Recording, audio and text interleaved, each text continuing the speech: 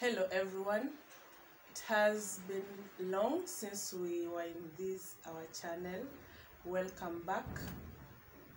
A lot has really taken place in our education system. As you can see, recently we've been having a lot of strikes, and that one forms the basis for our discussion. In our last discussion, we talked about discipline of our children, and we said actually charity begins at home. How do we as parents handle our kids when they misbehave? Before you take them back to school, how do you mentor them? How do you nurture them? How do you handle them when they misbehave? Are you always there for your kids as a parent? Or you are a home away parent?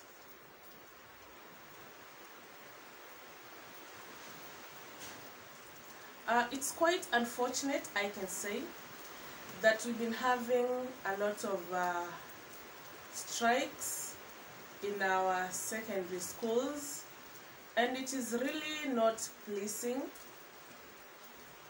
It is not a good picture, and every other time I keep asking myself a lot of questions. Who is to blame? Is it the parents? Is it the teachers? Is it the society? Or is it the children themselves? Those are the many questions that keep lingering in my mind. I don't know, maybe you can provide me with the answers in the comment section. It's really a bone of contention. You've seen in different schools students burning down the dormitories. They even forget that those dormitories, they benefit them. They're the kids that sleep in those dormitories. Their parents, neither do their teachers use those dormitories, but they decide to burn them down. They don't imagine of the ripple effect. In other areas, you could see students breaking into the stores, collecting food, and deciding to scatter it all over. It's quite unfortunate. I believe in our community, from where I come from, it is a taboo to actually pick food and start throwing it away anyhowly. It is unacceptable. I don't know whether the kids are usually mentored in those aspects. I don't know whether they are actually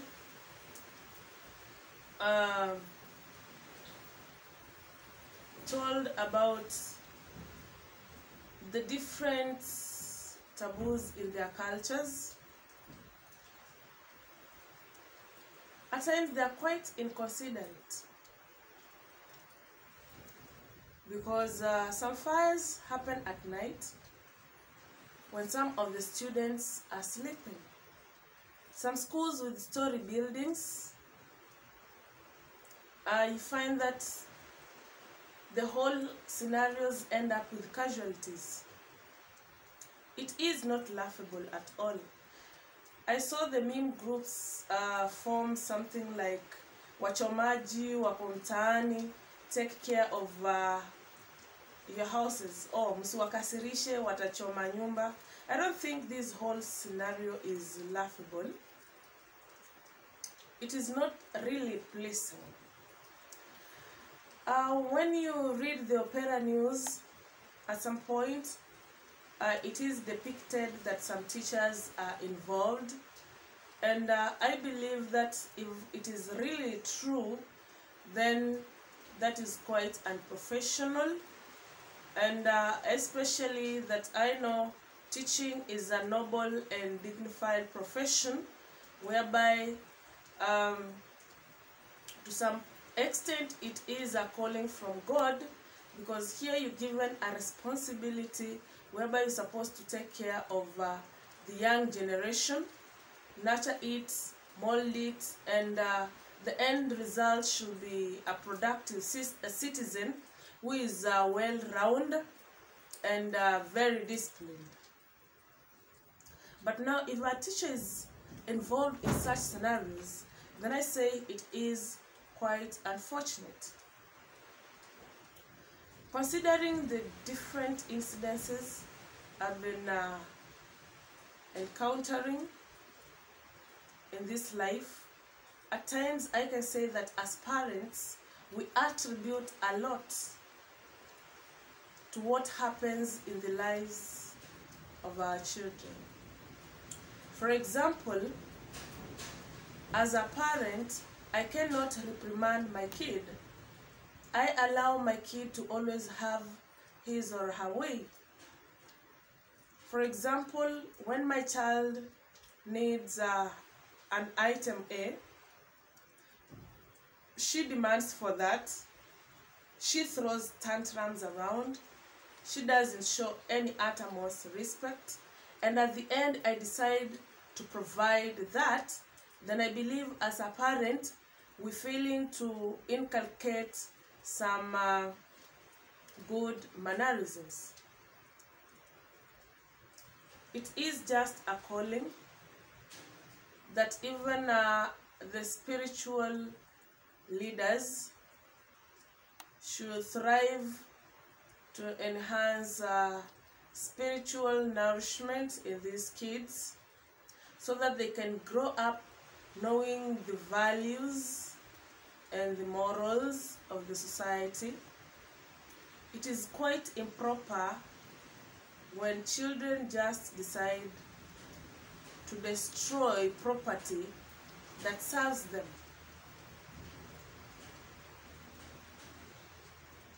I don't know what you would say, my dear viewers. I know this topic, we've not really expounded much on it. We will be back so that we can discuss more after we've done enough research to know what is really happening in our schools. You can see, second term, those days we used to have mock examination, and to some extent it was pointed out that it is the mock examinations that bring about strikes in the schools, because the students actually don't want the ranking. But of late, we no longer have the mock examinations. After Corona, we've been having a shortened academic calendar. It has been quite intense, and with the children, they're not used to the intense system. But again, I felt that these children, after making them to understand that it is their life and they need to really sacrifice and commit themselves, they should have coped with the situation. But regardless of that, these kids in the past, they used to have half terms and they could still go on strikes. Let me take the best example of this 2021, the second term, whereby there was no half-term break. The CS decided to give a midterm break to all the students, because actually it was their thinking that it is the lack of the midterm break that was making these students to go on rampage. Unfortunately, even after reporting from the half-term, some students still decided to burn their dormitories, some decided to walk out of the school, some decided to write in their suggestion boxes that they'll hold a Zoom meeting with their principal to tell them to tell him or her that they'll be back after the festivals. It's quite ridiculous. I'm just a concerned parent, and every other time I keep asking myself a myriad of questions. I keep wondering if this is the kind of generation we're trying to bring up. We really need to step up, and since the children we have now, they are the 21st century skills, we also have to accept that they are technologically advanced, because we've also exposed these kids to mobile phones. They are able to access internet, and we all know that in these social medias we have a lot that can either positively or negatively influence the thinking of our kids. Now guys,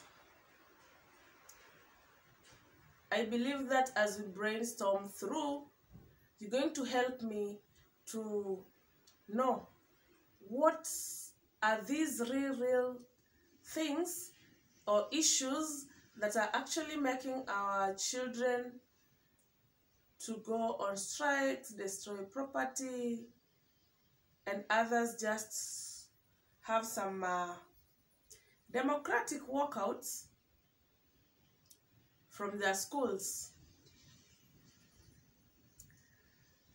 Kindly do not forget to hit the bell notification, subscribe to my channel, watch my video, help me through by leaving your comments, and I'm quite grateful for everyone who has subscribed to my channel. It is a challenge, and I'm really motivated by everyone here. I love you all, and thank you so much. It is always your girl, the Iron Lady. Adios.